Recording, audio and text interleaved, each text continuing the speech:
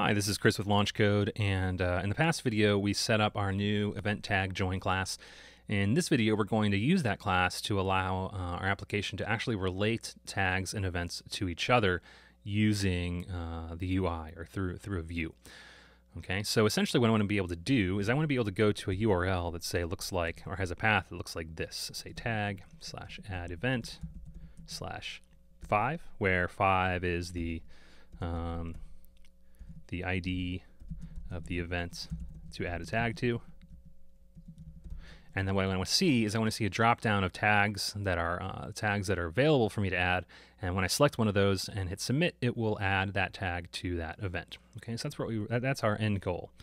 So I'm going to start by creating a view model for this, essentially because the view model is going to be what sort of shapes and defines the data that's need to render and submit our form. So I'm going to go into my view models directory and add a new class, and this is going to be called, let's call this add event tag view model, since that's going to be what it's doing. All right, and what properties do we want our view model to have? So since we're going to be adding a tag to a specific event, we're going to need to know what that event is. So let's add a couple of properties that help us keep track of, the event. Too many tabs there. There we go. Event ID, and then the actual event itself. All right, and there we go. Okay. And that needs to be imported. Okay, so these are two properties that I can use to keep track of my event. My form will also need a list of available tags to add to that event. So let's create something that does that. Recall that we've typically used a list of select list items, and we'll call this tags. And I probably need a using statement here as well. There we go. And one more.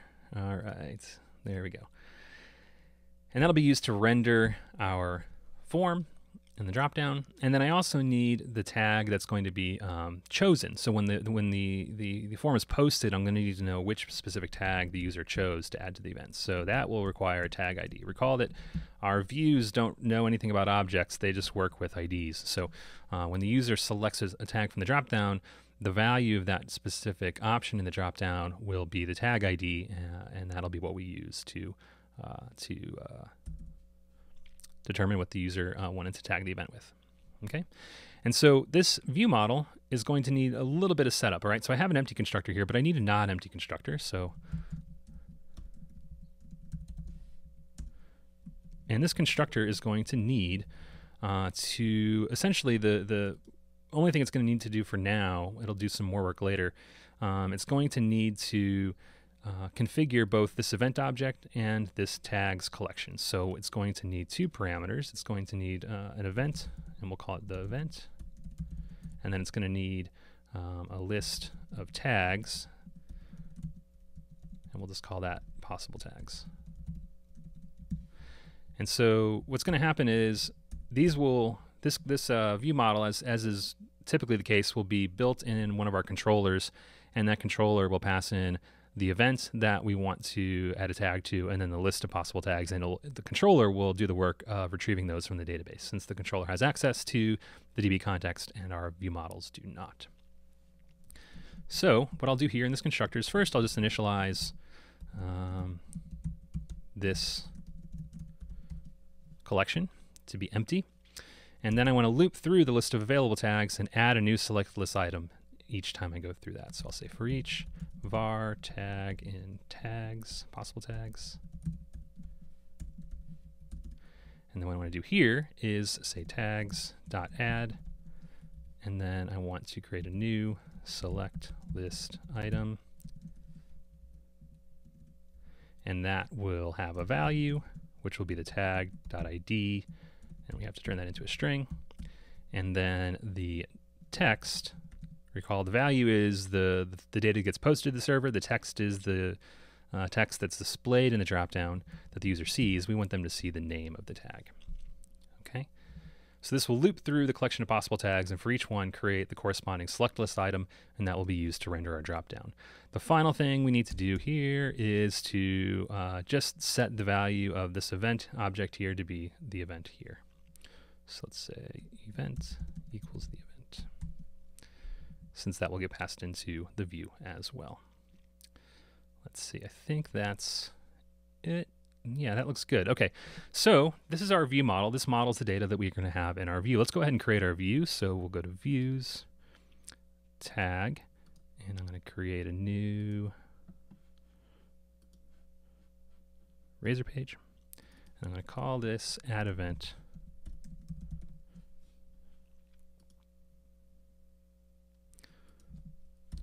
All right, and I'm going to cheat a little bit on this one. I've written the code for this already, and the reason I'm going to do this is just to sort of, for the sake of time, we have a lot to cover in this video, and so I want to focus on the things that are new.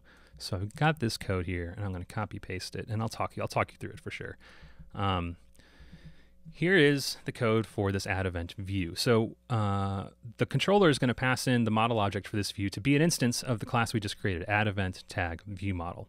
And so that's going to have all the data that we just saw.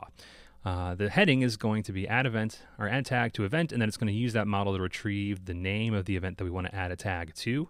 And so that will be displayed as the header. And then our form itself is going to post to the same location that this lives at. So it's going to post to the tag controller, the add event action method, which of course we have not created yet. And the inputs are twofold. So let's talk about this bottom one first. This one is probably more familiar to you. This is going to be a drop-down that will have a list of the tags. So recall that in our view model, we had a property called tags that we created with a bunch of select list items that had IDs and names for those tags. And so this will be rendered properly given that select list item and the way it was populated in the view model. So that's pretty clear. So this one is just going to be what the user selects to determine which tag they want to add to the event. Now, when this form is posted, the controller needs to know which specific event the user wants to add the tag to. Okay, so recall that this form lives at, and I might have deleted this already. I did. Let's see if I can get it back. Nope. It lives at something like tag/add event /5. And so this ID is going to be used to set the value of this event field, and that'll be passed into the view, and you'll be able to see the name of that specific event with ID 5 here. We then need to make sure we're passing that same ID back to the controller when this data is posted, or when the form is posted. So I need to put an input that keeps track of which specific event ID we're talking about. Now, this isn't something I want the user to have to enter. I don't want them to touch it. I don't want them to muck with it. So what I'm going to do is I'm going to create an input of type hidden. And if you've never seen this before, this just is an input that's in the form that gets that data gets sent to the server, but it's not actually rendered in a visual way. The user doesn't get to work with this input. It doesn't get to see, the user doesn't get to see this input. And so the name of this is event ID. So this is going to be the value of this. This is why we had this event ID property back on our view model. When model binding occurs and this event tag view model is built on the post, this will be populated with the value of this particular hidden input. We see that value is set to model.events.id, which in our hypothetical example here would be 5. So this is just basically how we keep track of, it's a little bookkeeping device of keeping track of which event we're talking about between our get and post requests to make sure that we're not losing that information, since we need both the tag ID and the event ID to properly create a relationship. Okay, so that is our form. Let's go in and work on our controllers. So this is going to be in the tag controller that we'll be working with this code. So let's see, controllers, tag controller. All right, and I'll go to the bottom. And I'm going to create a public iAction. Oops. And we're going to call this add events, given our default naming scheme. And recall that this needs a path parameter called ID, because we need to know, it's going to say /tag/add event/ID, and we need to know which ID the user wants to add the event to. Okay, so this error is just going to persist for a minute until we get down to our return statement. So let's go ahead and write our initial code. When the user passes in this ID, they're saying, hey, I want to add an event to or I want to add a tag to this specific event. So we're going to go ahead and the first thing we're going to do is just retrieve that event from the database. And we're going to use that using our context. All right, so that's something we've done before. The next thing we need to do is, eventually we're going to want to pass in, let me go ahead and add that return statement. We're going to say return, and we're going to return a view model instance. So this will be a local variable. And that view model will be something like add events tag view model.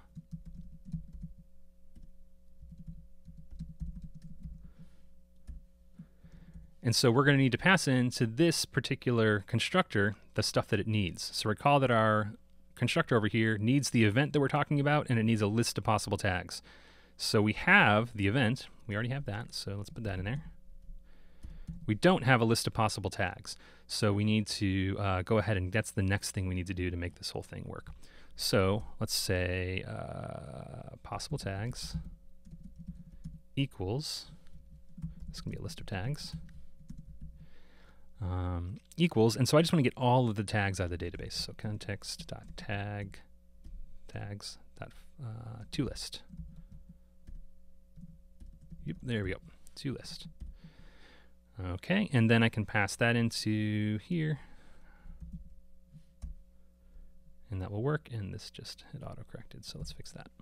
Okay, so to recap, our get handler will take in the ID of an event that we want to add a tag to. It'll find that specific event object from the database. It'll then collect a list of all of the tags from the database, since we're going to want to show each of those options to the user in the dropdown.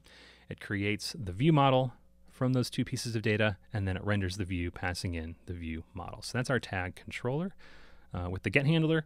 Now we want to make the post handler.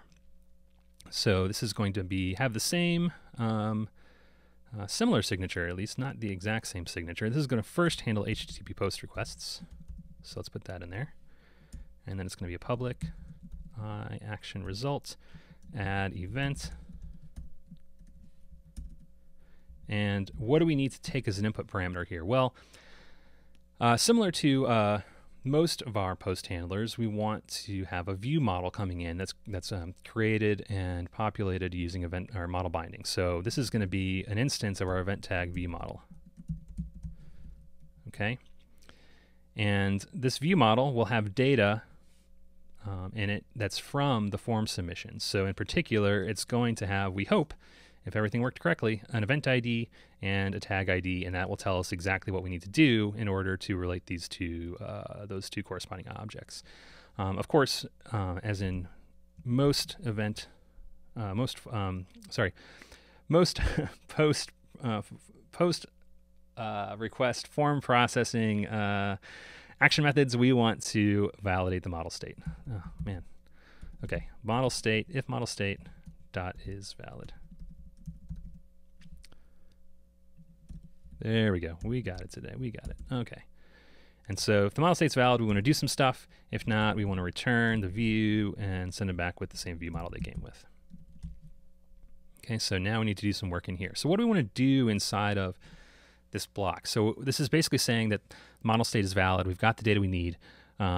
Let's go ahead and figure out how to relate an event and a tag. If everything went as expected, this view model should have an event ID and a tag ID that should represent the two objects that we want to relate. So let's go ahead and start by just retrieving those objects. So we'll say events ID.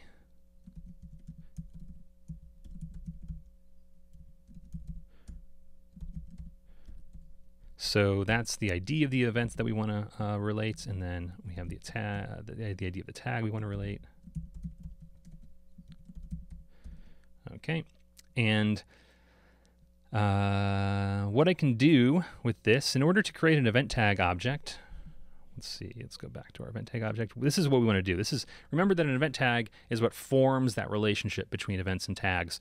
And so what I want to do in adding a tag to an event is basically create a new event tag object and save that to the database, and that'll essentially save that relationship. So I can do that by either providing an event and a tag, or I can provide an event ID and a tag ID. So in this case, I'm just going to use the IDs. That's a little bit more efficient than fetching those objects from the database. So I will say event tag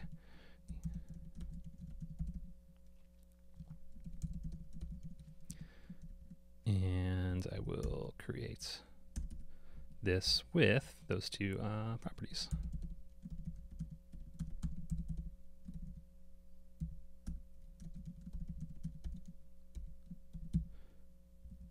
Okay, so this creates a new event tag object, essentially a new relationship between a specific event and a specific tag.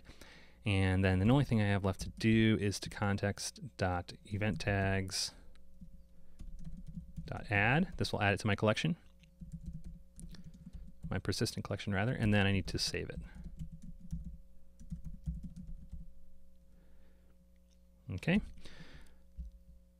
And then finally, once we're done with this, we need to go back to some sort of view. So typically in a post request, you want to do a redirect. In this case, we're going to return a redirect. And where do we want to redirect them to? Let's redirect them to the event's detail view for this specific event, okay? Because that's eventually where we're going to display the tags for the event. So we'll say redirect them to events/detail/ and then I need to append that with the event ID. So this is the new view, recall, that we created in the first video for this lesson that shows all the details for a specific event. That doesn't currently display the event's tags, but we're going to be adding that in a future video, so this is a good place to send them. All right, so I think that all works. Let's go ahead and start up the application and test it out.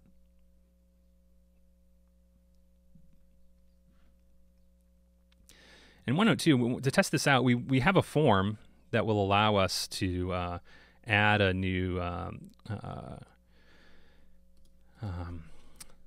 tag to an event. First, let me see. But we don't really have a lot of good ways to get to that form, and we don't have a lot of good ways to see the results of that form. So we're going to have to kind of do some manual URL creation. Let me open up the database here.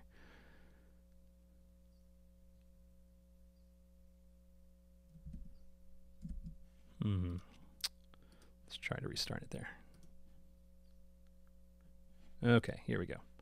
So in my events table, I have two events, and they have IDs 1 and 2.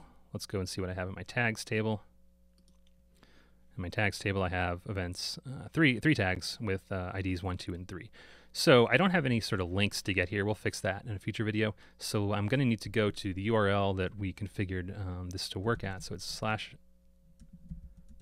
/tag/add event, and then I need the ID of an event. So let me just say I'm going to add a tag to event number 1. Okay, and so this was good. This is the Code with Pride event that corresponds to what we just saw in the database over here. That event ID 1 is called Code with Pride. And I have a list of all the available tags. There's 3 of them. That is good. Let's say that we want to add the JavaScript tag to this event. So we'll do this, and we'll click Add Tag.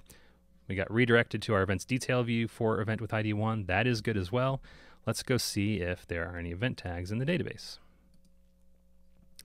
And indeed there are. So this join table has 2 columns, and this says the only relationship between tags and events is that the event with ID 1 relates to the tag with ID 2. That indeed does appear to have worked. So that's the basic work of establishing a relationship and saving it to the database using our join table and our join class. We still, like I said, we still had to kind of manually type in some URL paths, and we still don't display those tags. So we're going to do some additional work to kind of make our UI more friendly and more verbose in terms of the information displayed in the next few videos.